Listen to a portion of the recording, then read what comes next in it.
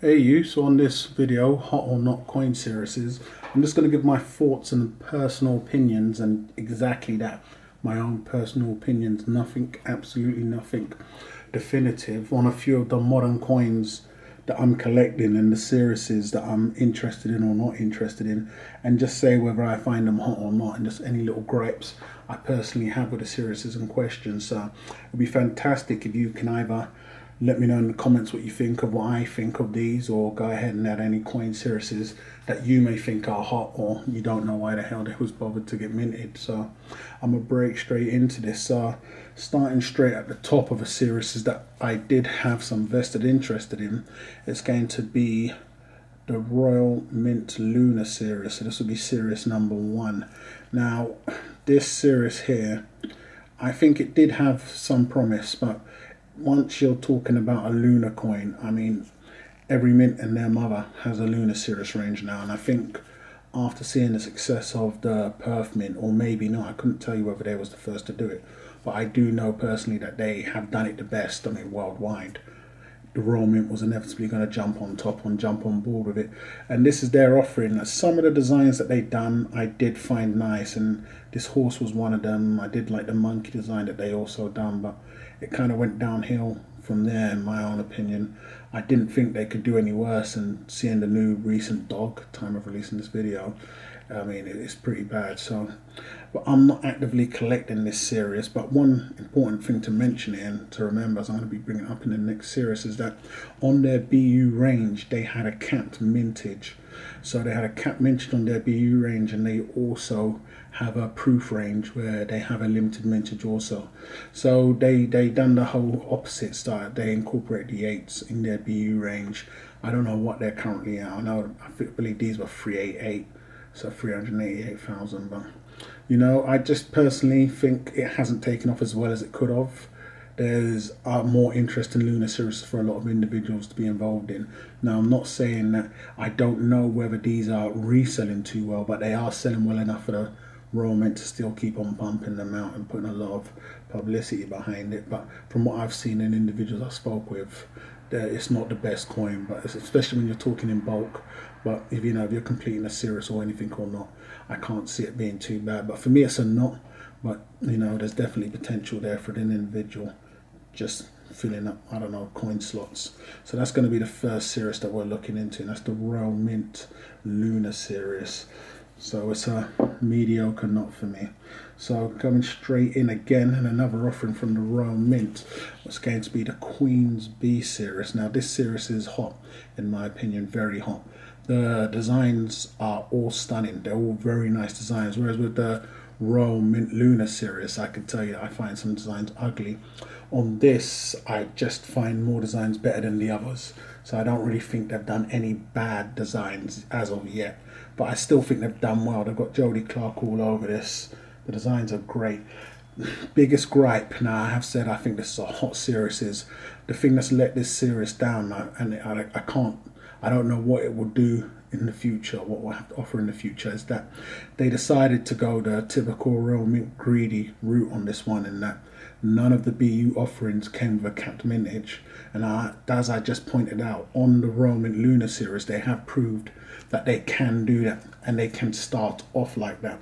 But what we've seen with this is that they started off with the BU range, it done well, and it was well enough for them to say, well look, we're going to keep this, because the Royal Mint are infamous, and it's nothing new. They will do these, them not sell too well, and then just slap a cap mintage on it and say, okay, we've seen they've done it with the current landmarks release that they've done, and even with the current anniversaries. So they are capping coins now, bringing them out in century boxes. But I just feel even they know this is the best offering they have, and they've just gone the route of absolutely being opportunistic and milking it to death, and decided to have the entire BU range on an unlimited. So that's the 2 ounce. I believe they've currently got the 10 ounce also. I'm not sure they do the 5, so they have the 2 ounce and the 10 ounce on an unlimited mintage. Now that's not a lot of coins in the range. It would have been nothing for them to cap these. I think if anything, them not capping the BU, and I didn't have this opinion to begin with, but as time's gone by, them not capping the BU prevented and stopped this series from being an absolute winner worldwide. It's stunning as it is, absolute stunning designs. Not saying it's doing bad, but they prevented it from going on to legendary status from greed, in my opinion. The proofs that they don't do a 2 ounce in, so I believe they have the 1 ounce, and the other offerings are doing okay. You know, I don't pick them up. I pick up the proof 1/4 ounce gold coins. The mintages are okay, but you know, some of the BU range where the real play is, because you're getting low and sometimes can sell for very high.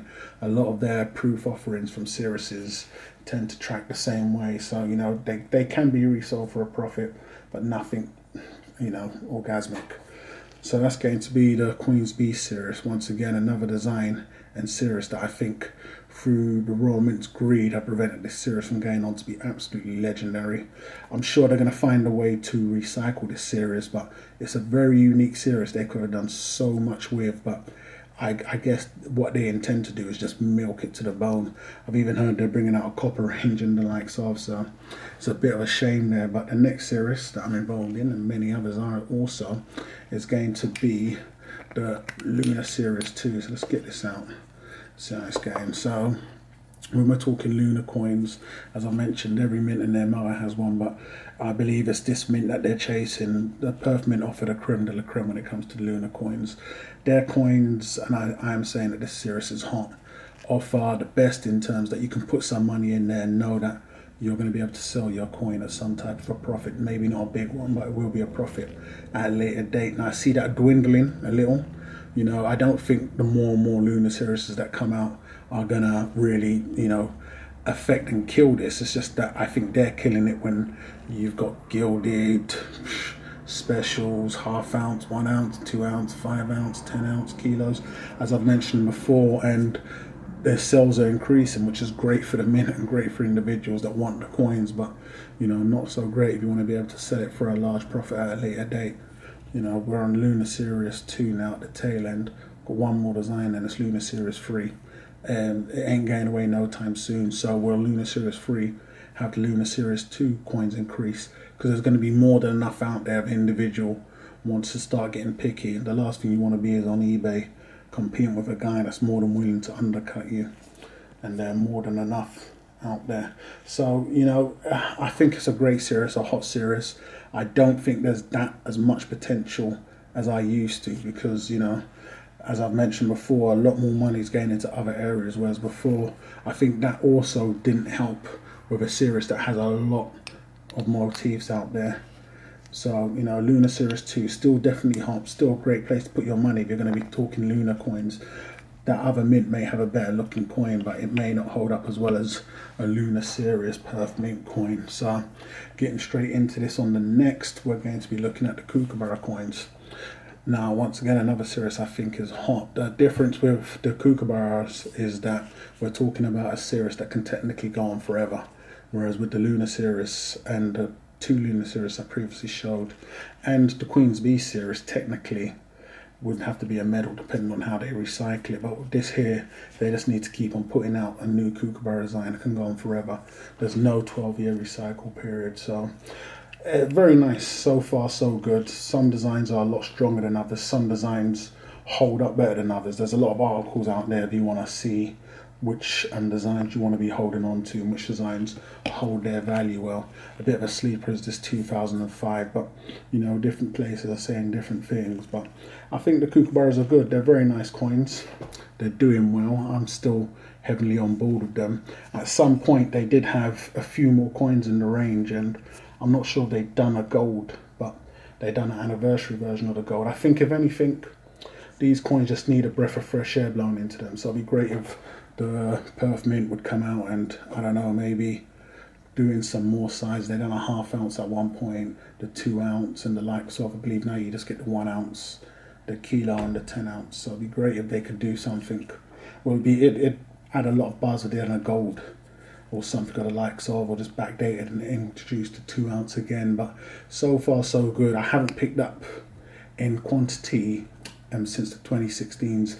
I don't think I will. It'd have to be an absolute stunning design, but a little while back I worked on backdating and trying to find a lot of the more hotter ones, older ones in quantity, and I was able to do that. So I've filled my boots with these, but I'm definitely on board with the kookaburras. They do sell on for profits. It's the best bird cirrus out there in my opinion. So if you're looking for something, you may not like them, but certain motifs definitely hold their value, and it's a good place to put your money. They don't sink in value like some of the other coins out there. So I still think very, very strong. Another coin that can technically go on forever. You know, the Perth Mint's just introduced the swan, so it may be another bird to keep your eye on. So, and after that, we're going to be looking at this Rwandan cirrus. Now, I've already mentioned what I feel about this cirrus. I'm going to be talking about the mint as a whole. So they do the nautical ounce and the lunar coins. I think very nice, breath of fresh air when we're talking something with a lunar offering. It was a slow burner, but it's picked up a lot of traction. I think they're doing absolutely fantastic. Can they knock the Perth off the throne? You know, they've still got to go for this first 12-year cycle, but definitely a lot of potential. I doubt they'll knock the Perth off, but currently, time of releasing this one, the proof recently sold on eBay for 70, I believe, for around £350 sterling. So, as you can see, there's definitely a lot of investment potential with these coins. They've got off to a strong start. The nautical ounce have got off to an even stronger start. So if they keep up this current model they've got going on, there's a lot of potential in these coins. You know, I don't see them dying off. The designs are real funky and different. Definitely something wholly different. So it's a very nice offering. I'm on board with this series all the way. Definitely a very hot series. Just a few honorary mentions that I don't have on display here. That'd be stuff from the, what are we talking about now? The Royal Canadian Mint. Now, I don't really collect any of their stuff for obvious reasons regarding the spotting. I have heard a lot of their proof coins don't really suffer from the spotting situation. So maybe that can be something for individuals. Now, when I'm mentioning these coins, just because I'm not picking them up or I write them off, that does not mean that they don't go on to sell well. I mean, for every individual that's going to tell you, you know, it's a crap coin, you're going to find an individual that's going to tell you they're able to sell them at a profit on the secondary market. So it's for each individual to really go in and test the waters themselves. This is just my own personal opinion on coins that have worked out well for me and individuals that I may know. But it doesn't mean that the other coins are doing bad. In fact, it can offer an opportunity, whereas everybody's looking one way, and if you decide to go in on that coin there, it could be doing great things for you. With the private mints on the honorary mentions, we're looking at mints like the Pubjoy mint and even the Scottsdale mint. Of the two private mints, these are the only two that make coins that have caught my attention. So we could be talking about the Scottsdale do a whole range of coins, from the Egyptian range, the King Tuts, the Leopards, the Maureen, I've got that wrong, but you know, the Pubjoys have got the Archangels and the likes of. They do good stuff. Nothing that's really caught my fancy as of yet, but you know, in time, you know, they are pumping out some fantastic coins, but once again, nothing that's caught my fancy, but some individuals may have had fantastic results of them on the secondary market. And we got the Bank de Mexico, so the guys that bring us the Libertads. As I've mentioned in the past, it's a little too much of the same thing for me. I do have a few coins in the range, but nothing of volume no more, and I have sold off a lot of the stuff that I did have. Nice coins. I do know they do okay on the secondary market, but once again, it's too much of the same thing for me. Even if they was to change the design, I've no doubt they'd keep the same design for the next 15 or 10 years. I'd need something a little bit more, you know, changing a lot more regularly. And then we've got the China Mint with the pandas. Too risky for my liking. Very nice coins, some of the designs. If you was collecting them, I'd recommend the old years, but you know, with the high mintages and just the risk that comes along with it, it's not really my flavour. So that's just my lists of hot and not, and what I'm currently collecting and what I think of them, and any gripes that I may have of them. It'd be fantastic if you could leave in the comments either whether you agree or disagree with my selection right there, or any selections that you may want to add on to that. So don't forget to go and follow me on those platforms that I've left on the description. Hate or love it, let me know what you think of this video. Go ahead and subscribe if you haven't done so already, and I'll catch you guys on the rebound.